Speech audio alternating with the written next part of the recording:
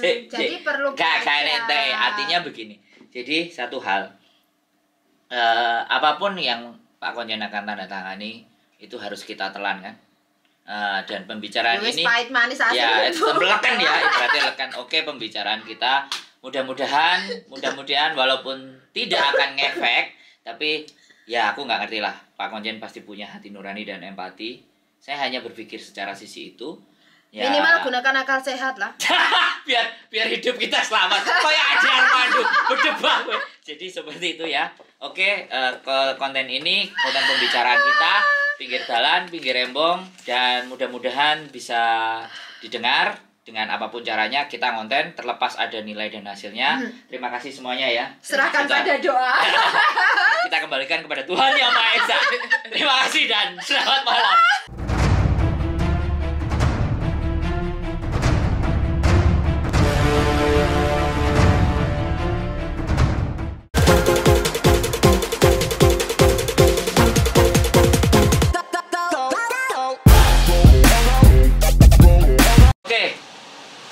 Selamat pagi ya. Selamat pagi semuanya. Saya bilang pagi karena kita harus semangat. Ini kita lagi di kantornya Pak Contrinx ya.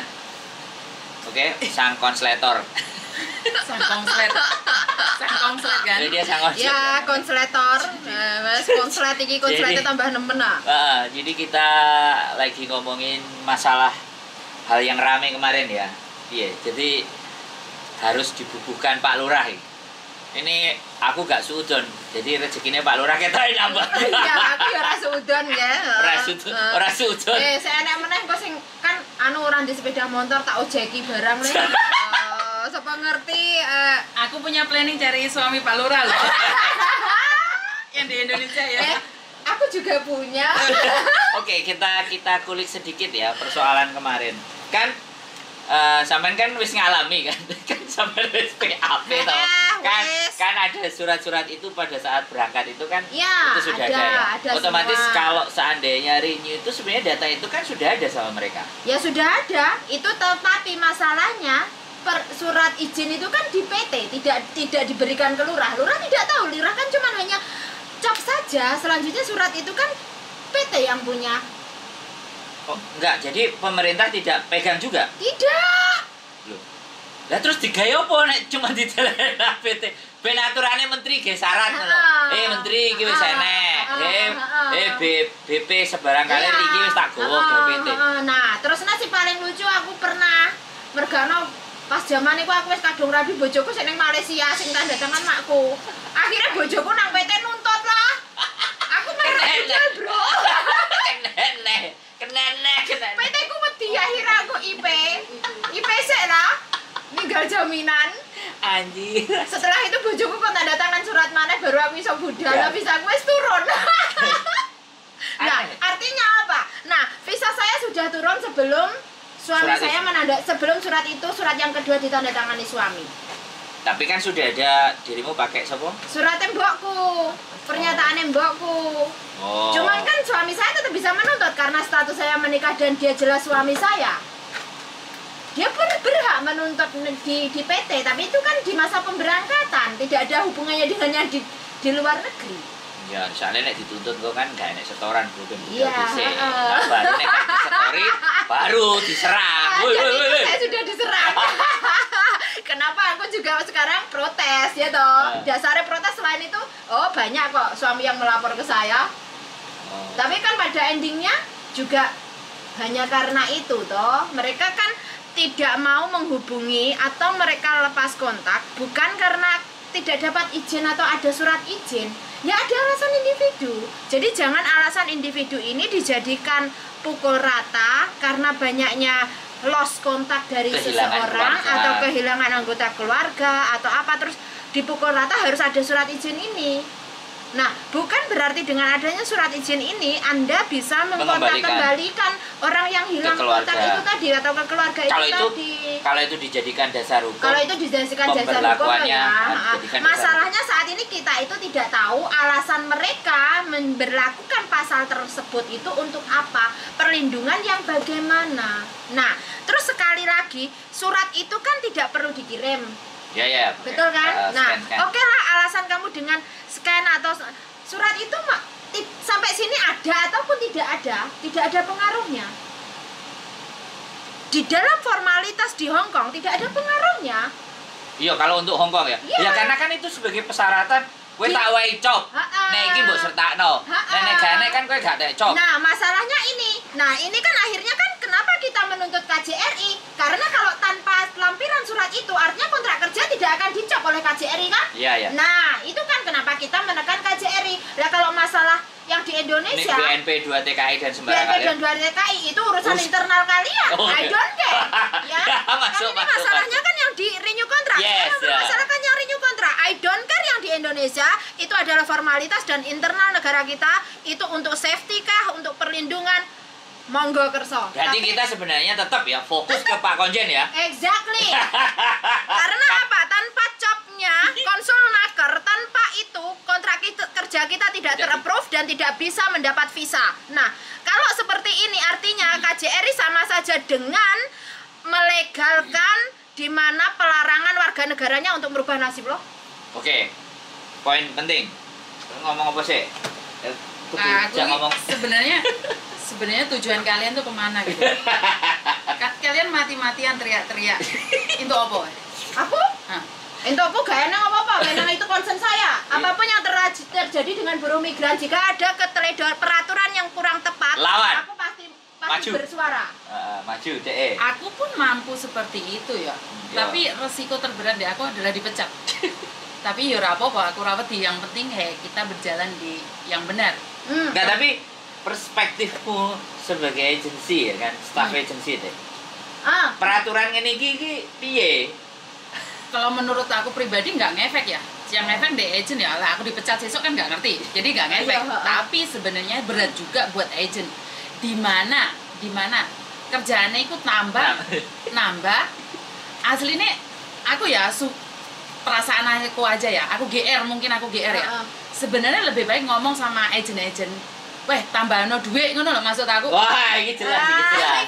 Kak, aku njaluk wae ono. Kuwi sadis sampe. Bukan. Maksud aku ki penak gitu loh. Aku daripada minta tanda tangan Pak Lurah rumah saku ki rumet gitu loh.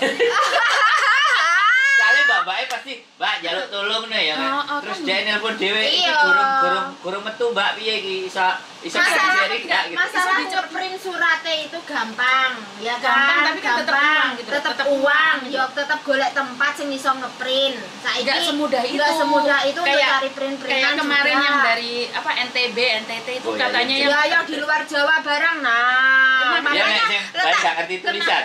Gak ngerti scan. Nah, kenapa saya bilang bahwa yang saya pertimbangkan adalah selain prosedur itu adalah letak geografis Indonesia yang notabene tidak akan pernah bisa dijadikan satu, ditambah lagi nek terap bencana ini dokumen hilang Pak. Aku ngomong duit toh, masalah geografi aku gak melo-melo. Masalah nek tambah nek njaluk duit ngomong ben gampang sih. Menurut aku seperti itu. Kalau aku memang kehidupanku adalah bisnis, lek duit ngomong gampang gitu loh. Agent dia. Maksud aku adalah kalau memang bayar kontraknya terlalu murah, ngomongnya tembak jedar 1.500, 2.000, 5.000 gitu loh. Karuan ya kita. Karuan. Ora nambah-nambah ya aturan sih. Soalnya sekalian kan ngomong kalau kertas-kertas ini tidak dibutuhkan. Hongkong sekarang itu safe paper. Ya. Betul.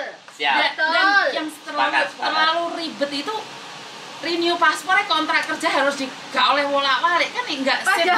Padahal itu lo bisa banget neng extend visa lo arepe kok model piye lo DMOY yo nyamanya dokumen yo pancet model ae lah. Maka dari arepe kok gawe per lembar kayak atau ora yo tetap sama. Maka dari itu aku sebagai orang yang bermata uang orientasinya uang. Aku yang mata duitan, aku bisa dibilang seperti itu. Orientasi uang. Tembakan aku sama uang. Yun iki piye to Yun? Gak iso. 1.000. Iki Yun 5.000. Lek sanggup yo tak bayar, lek gak sanggup tak mundur alon-alon. Maksud aku seperti itu. Karena aku pribadi tentang geografis Indonesia I don't care. Aku mungkin gak pulang Indonesia juga. Yo kok kene-kene kok. Lah iya makanya. Aku gak begitu ngurusi, tapi adalah memudahkan itu gitu adalah sesuatu yang bisa kita lakukan teman-teman. Ada enggak carane saiki ada enggak dengan adanya ini terus mendukung bisnis percalonan Indonesia, maksudnya ngewain mempermudah ben oleh stempel? Lek menurutku I don't care selagi semuanya lancar ya. Kalau aku pribadi sebagai otak bisnis, aku nggak berpikir bodoh amat, yang penting aku dapat kertas gitu loh. Nah, karena kebanyakan orang akan berpikir secara personal aku.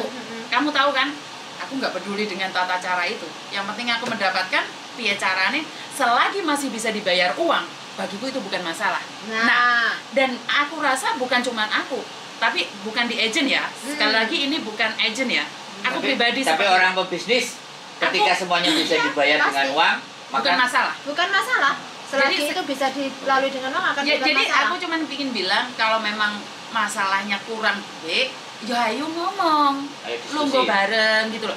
Tapi lek kamu mempersulit kertas, aku sih nggak kuat gitu loh. Aku soalnya paling benci dengan kertas. Rawat ya. Terserah kalian mau ngomong apa. Tapi nek dipikir bener omongnya di Hongkong sekarang itu safe. Iya, oke. Jadi kita kerucutin bahwa persoalan ini sebenarnya bisa dianggap absurd, mengada-ada, atau nyari-nyari, atau apapun. Terserah. pokoknya aneh gitu kan, aneh gitu ya. Oke, ya wes, berarti kalau kita bicara bahwa perundang-undangan itu yang membawa adalah BNP 2 TKI misalnya, kan dia bilang di pengumumannya itu BNP 2 TKI. Kalau itu yang membuat BNP 2 TKI, apakah menurut kalian kita nggak ngerti hierarki ya? Dan apa memang kita nggak ngurus urusan hierarki? Intinya kalau konjen itu mengiyakan, itu akan jadi peraturan kan? Iya. Tapi ketika konjen itu tidak, ya tidak, tapi kan dia harus jadi tekan di sana. Yuk ayo jajal aja jadi konjen. Nah, kita jadi konjen. Kalau kita jadi konjen gimana? Coba maju gini ben ketok rupa jamu. Iki ceritane aku ki diwehi tugas. Lah, berhubung undang-undang pasal iki sing unine ngene. Berarti kan iki wajib dijalankan karena kita kan petugas yang harus menjunjung tinggi undang-undang negara dan kita adalah merupakan petugas yang selalu hadir untuk warganya. Jadi, demi kebaikan warga negara kita yang di luar negeri, perlindungan yang seutuhnya yang nama katanya VVIP harus kita jalankan. Jadi Anda bisa tidak bisa harus meneruskan ini. Bagaimana? Itu Pak Konjene ya, misalnya. Ini BP2 PMI ini. Oh, ngomong. Terus Pak Konjene. Aku Konjene ya. Nek misalnya aku pun, wah ya gimana lagi, ya sudah kan. Berarti bisa. Kalau seandainya aku, Pak, gak iso Pak. Iki arek-arek modelnya kayak gini, nek sing cerai, sing ini, terus piye Pak? Wih pikir carry. Sebentar. Iki gak. Kowe dadi konjen butuh dukung aku apa ora? Agent. Yo jelas loh, jelas. Aku tuh agent lagi. Aku BPM TKI juga lah. Kowe gak melaksanakan iki teret-teret loh. Waduh. Aku bukan agent nah. Waduh. Masalahnya kita harus melaksanakan undang-undang, Pak. Tapi gimana? Kepentingannya teman-teman ini loh agak susah dan ABCD. Pak Konjen gak mikir awakmu. Hah? Pak Konjen gak mikir awakmu. Berarti aku salah. Gak mungkin itu Pak Konjen. Ya. Berarti gini loh, yang terjadi yang aku lihat dari beberapa ini, setiap kali konjene anyar itu enek peraturan anyar. Dan aku merasa di situ orang Hongkong kemarin ya. Orang Hongkong sempat ngomong, aku sempat ngomong sama kamu ya. Orang Hongkong nanyain, "Hah, ganti meneh peraturannya?" "Hah, konjene ganti ya?" Iya. Aku orang Hongkong karena keluargaku dari Hongkong itu waktu kita Zoom itu mereka nanyain ada apa lagi? "Hah, ganti lagi?" Iya, jadi mereka jadi perhatian, sudah jadi perhatian sebenarnya. Cuman masyarakat Hongkong kan butuh cece, jadi mereka bilang bodo amat. Mereka kan nggak mungkin untuk masalahnya kan ini kan juga kalau dibilang kayak majikan mau dauso internal kita juga nggak benar gitu loh, nggak bisa. Jadi makanya kenapa? Jadi sekali lagi orang lokal itu punya pikiran. Cuman mereka kan pasti mikir toh, punya pandangan kok. ganti gonta-ganti.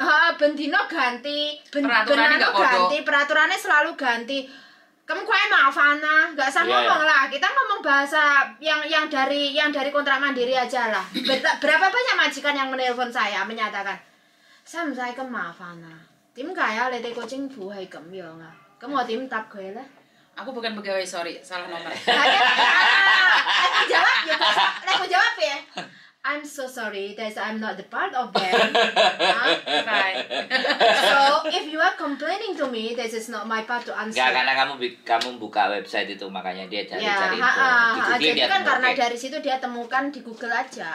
It's okay ya. Jadi ini persoalannya sebenarnya ya kalau ini turunan dari BNP 2 TKI, kalau toh pun Pak Konjen itu tidak mengiyakan. Nah, ini boleh ya kita berandai-andai. Ya berandai-andai sih Ya, boleh. ya karena kan kita tidak di posisinya dia. Kan yo karo wong Pak ya orang ngomong ambek dhewe nek Orang masalah. ngomong ya tengah wengi roro suratnya muncul loh. Tahu itu ditandatangani jadi rame. Oh. Jadi piye? Jadi menurut aku Pak Konjen have right to say no, have right to say yes. It Nah, depend Of of course, kepentingannya Pak of Konjen course. sendiri.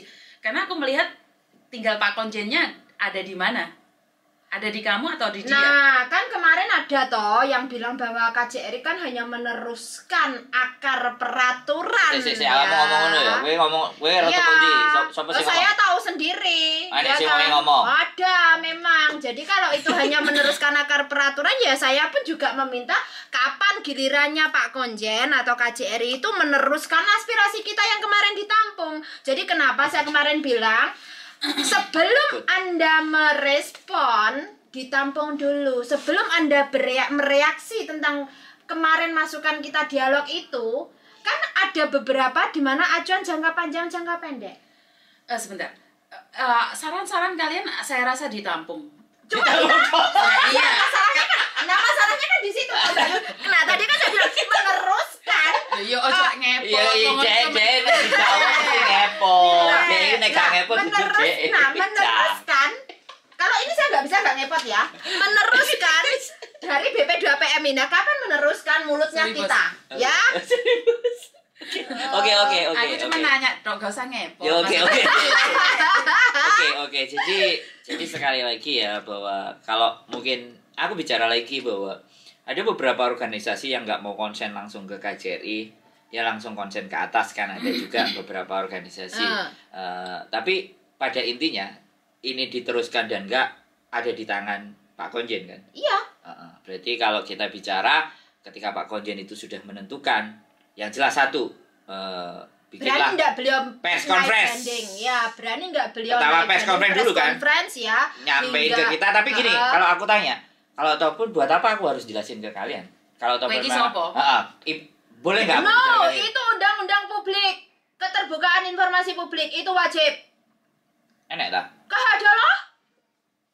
Terus kowe iki sapa? Iya, persoalannya itu kadang di situ gitu. Karena mereka petugas negara yang di Indonesia, yang di Hongkong mewakili negara, pemerintah Indonesia. Dan ini atas nama kepentingan orang banyak. Why not? Ini bukan kepentingan untuk satu instansi loh. Ini kepentingan orang banyak. Relax. Jadi gini, aku tak cari apa yang mengiyakan, apa yang soalnya kita juga sama-sama belajar di mana kita nggak punya payung, kita hanya mencari riset sendiri. Ini saya masih ingat perbedaan kita dengan yang masih lain. Ingat KJRI dituntut tentang keterbukaan informasi publik kalau nggak salah tahun 2012 oleh Serikat Buruh melalui JPMI. Ada nggak maksudnya informasi keterbukaan itu dari sekarang sejak komplain itu? Hanya di periode Pak Tri Haryat. Kali ini kan tidak ada. Yang kali ini kan aku sering meminta adalah informasi itu dibuka. Tapi kan mereka selalu harus mendapatkan komplain dan huru-hara dulu baru mereka membuka informasi. Oke, sebentar gini. Kalau saya bilang bahwa sekarang saya memutuskan ini tak tanda tangani atau tidak, ibaratnya ya. Aku arek-arek kate jungkir Wali Iya, jembarian dia kan bisa dengan cara saya menandatangani ini I don't need your approval. Misalnya kayak gitu kan, bisa ya.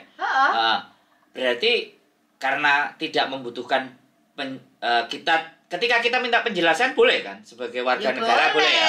Ya wis, oke, berarti kita tidak mengharuskan dia meng-cancel atau menandatangani, tapi paling tidak aku iki kandhanono, Pak. Iya, sebenarnya kan seperti ini. Tolong Pak, kan, ya, kita kasih bikin forum. Lah kemarin kalian meeting itu apa? Meeting itu tidak ada membahas itu karena saya yakin. Begini, dengarkan ya. Kita meeting tanggal 5. Ya, tiba-tiba untuk surat itu tanggal 10 itu tengah malam sudah di-approve. Artinya sebelum tanggal 5 mereka sudah diskusi, tapi saya nggak tahu dengan siapa mereka diskusi.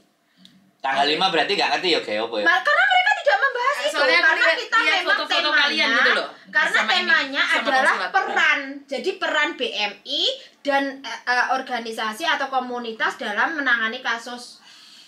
Nah, jadi ini temanya kan seperti ini. Nah, sementara di situ kita tidak menyebutkan yang namanya persyaratan. Oke. Nah, tapi saya memang menyinggung tentang kontrak mandiri. Nah, kalau persyaratan untuk dari Indonesia dokumen dikirim ke sini terus perizinan itu kan di kontrak mandiri kita sudah tahu. Nah, terus permintaan saya adalah meminta pemindahan pelimpahan terhadap agensi ini bersifat temporary atau permanen. Karena ini ID online nggak bisa dilakukan di Hongkong. Dan artinya kalau kalian mampu menjawab, berarti kalian membodohi publik, berarti ID online itu bohong. Tidak ada. Nah, ya kan? Itu tidak dapat jawaban dari beliau. Dan saya meminta tidak ada perubahan di peraturan kontrak mandiri. Cukup dipublikasikan. Kan itu buktinya. Jadi tidak ada Artinya gini. Kalau kita omongin sampai benjret ya kan. Makanya sekarang langsung kita tutup bahwa sebenarnya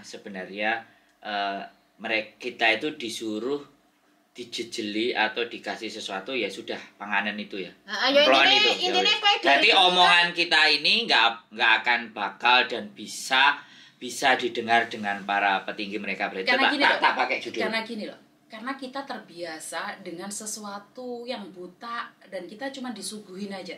Kita itu dari kecil pribadi kita itu biasa. Jadi saya rasa aparat-aparat yang di sana itu biasa disodorin dengan sesuatu yang udah matang. Dan mereka tidak pernah evaluasi. Beda sama kita yang gelandangan ya. Kita cari makan sendiri, kita dewasa dari perjalanan hidup kita. Sementara mereka dibesarkan dengan suguhan di meja. Jadi saya merasa Pak Konjen nggak ada salahnya. Pak Konjen harus belajar dari keadaan jadi juga. gelandangan berarti? Makanya, jangan. Makanya kan saya kan bisa kemarin nulis bahwa sepertinya Pak Konjen memang kurang paham lapangan. Karena jadi perlu artinya begini. Jadi satu hal, apapun yang Pak Konjen akan tanda tangani itu harus kita telan kan. Dan pembicaraan ini pahit manis asli ya lekan ya ibaratnya lekan. Oke, pembicaraan kita mudah-mudahan walaupun tidak akan ngefek, tapi ya aku nggak ngerti lah, Pak Konjen pasti punya hati nurani dan empati. Saya hanya berpikir secara sisi itu ya, minimal gunakan akal sehat lah. biar hidup kita selamat. Kayak aja Armando berdebah. Jadi seperti itu ya. Oke, konten pembicaraan kita pinggir jalan, pinggir embong, dan mudah-mudahan bisa didengar dengan apapun caranya. Kita konten terlepas ada nilai dan hasilnya. Terima kasih semuanya ya. Serahkan pada doa. Kita kembalikan kepada Tuhan Yang Maha Esa. Terima kasih dan selamat malam.